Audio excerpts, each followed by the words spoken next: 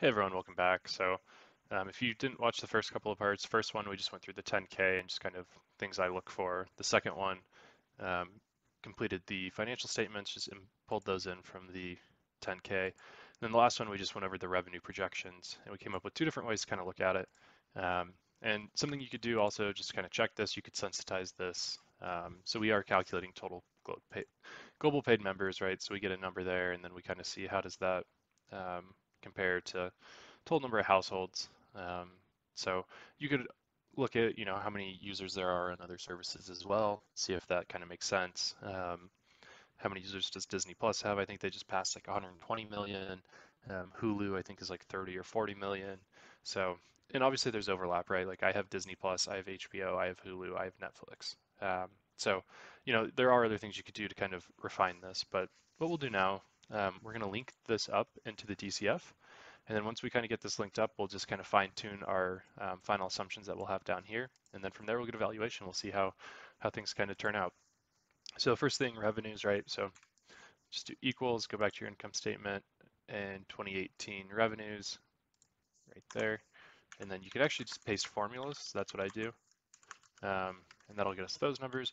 And we actually have this all set up already. So we can actually just pull in 21 through 2030 as well. So we'll paste formulas all the way across. And then I always just kind of check, right? So 27,670 up to 50. And so we'll update this twice. So in this first one, we're going to use, if you watched the last video, we had two different ways we projected revenue. This was at the high level, just looking at new user growth. And then the other one, we did it by country. And then there's a mix issue with the price per country as well. So just kind of two different ways, and you get a little bit different value, but we can see how material that'll be to our total valuation in a couple of minutes. So next thing, cost of goods. So we'll link this up first on the income statement, and this always links back up to the top, 2018, and we'll do that for 1920. And this is going to be interesting. We actually have to back some numbers out of here, and I'll explain that here in a minute. But for now, let's just get everything kind of linked up. Sgna, excluding amortization. So this can be hard sometimes because they won't tell you if there's amortization in any of this. So for now, we're just going to have it be all three of these. So we'll do that. So Sgna is selling, general, and administrative. So like marketing is like a selling cost in a sense.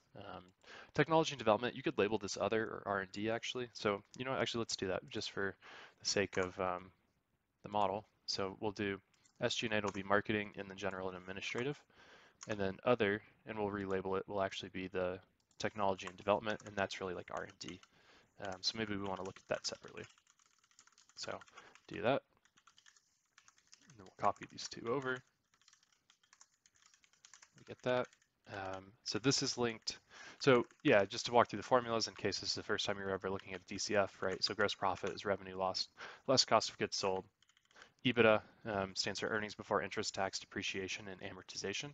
So we're taking gross profit. In theory, we're subtracting out Sgna, excluding D&A, but kind of hard to tell if it is or not. And then interest and taxes. So they get you the EBITDA, you add back depreciation and amortization to get you your EBIT. And why is this not? So this is linked up actually down here. So we'll link those up in a minute. And then taxes, this links up as well, just on the income statement. So provision for income taxes. And if you watch the video where I fill out the income statement from the financial statements, that's why I keep all these positive, and then just kind of adjust the formulas down here. So for like interest expense as well, I always kind of flip the signs, and then just because now when we look at taxes as a percentage, it's a positive number, whereas if you had these as negative like they are in the 10K, then the signs just get weird. I don't know. It's just my preference. You can do it however you feel. But there we go. So we have kind of the core inputs entered here. And then these are just formulas, right? Sales growth. This is looking at how's it grown year over year. So you take current year minus prior year divided by prior year. That's one way to do it. Another way is you can also, you can do like 2020 divided by 2019 minus 1, give you the same thing. And then we look at Cogs as a percent of sales. The reason for this is it should stay relatively constant. And what's going to be interesting here is we are going to back out content development. So that's something we do have to adjust on here still, and we'll work through that here in a second. SG&A is a percent of sales, right? So same thing, just how much is SG&A in relation. So that looks good, right? It's going down in relation to percent of sales. And then this other is actually now technology and development as a percent of sales. So we can see, right, like R&D looks like, or whatever we want to call this, technology and development. I'm pretty sure it's the same as their R&D. Stayed about 8 to 7%. So that's a good sign. And then tax rate going up, but nothing crazy there. So CapEx, we'll link this now. And I always just pull the PP&E. So they don't have a ton of CapEx, but this is where we're going to have to add in a couple new things. And then depreciation. So we'll start with just the traditional depreciation, the traditional DNA here. So we link those up, right? And once we get those linked up, you'll see now depreciation links up here. And then also links up here. And then this formula should be, just taking this and then adding the sum of these items. And we'll still have to do the change in working capital, but we don't have that yet, but we'll get it here in a second. So on most models, this is probably fine. But what we noticed as we read through the financial statements, they actually had, I guess I pulled it in here, additions to content assets. And so this is cash flow, right? They paid 8.6, 9.8, 13, 11 billion dollars a year in cash, but you're not seeing this reflected on the income statement. They amortize it. So, right, they're taking these costs and they're amortizing it in their cost of goods sold. So what we actually need to do is we're going to need to back these costs out of cost of goods sold, and then we're going to have to layer them back in after EBITDA to adjust on that aspect for the additions. So what we'll do here, so we have cost of goods sold, and what we can do, I think to make this a little bit more clear, let's first let me move this out of the way just so we don't screw everything up. We'll move that down there for just a second, and then what we'll do is we're actually going to do, we'll add a row here and we'll call it add content amortization. So that's, and then we want to add this back. Okay. So we'll do that, and then we'll link this up real quick. So content amortization is this piece. And now we can see, right, they just became way more profitable from a gross profit standpoint. But we're really just ultimately trying to get the unlevered free cash flow. So now that we've added back content and amortization, now here we'll do DNA, and then we'll have, and we'll just do it. We'll keep it separate of content. So now here we can link in the amortization of the content, which is going to be this piece. And then we are going to want to subtract that. So basically, like what happens is our EBITDA looks way better, and then our EBIT looks worse. But just for like the sake of being able to track everything, we'll do that, and then we're going to add it back down here. So then we'll do plus amortization of content.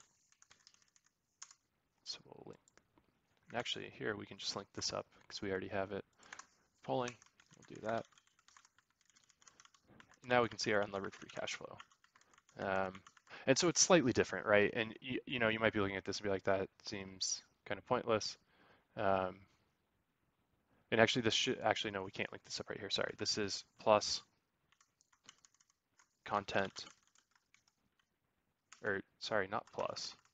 This is, what am I doing here?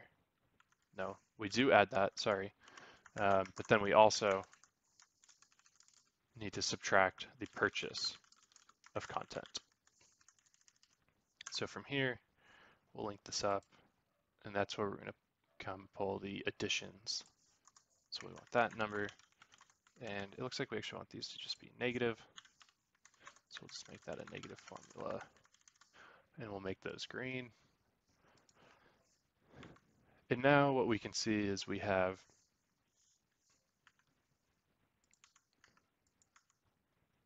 Well, yeah, interesting. So yeah, I mean, so I guess what I'm saying is in 2019, for example, right, content amortization, 9.2 million of that was being captured in this Cogs number. So it's, showing gross profit.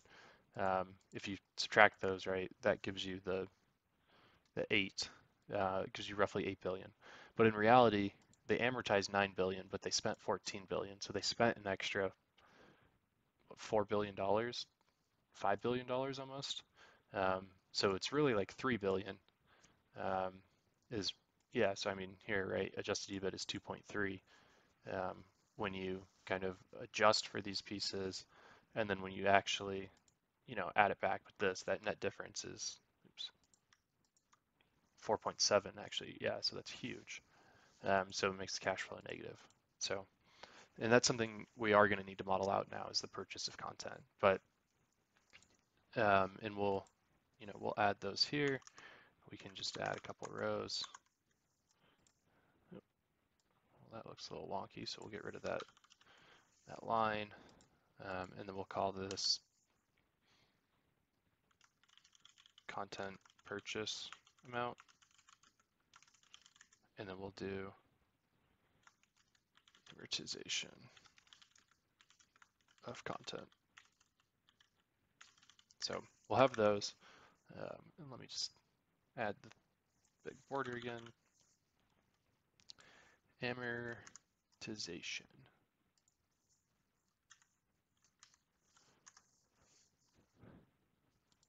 And this amortization of content is going to be as a percent of content purchase. So that we're going to handle this the same way we do D&A as a percent of CapEx.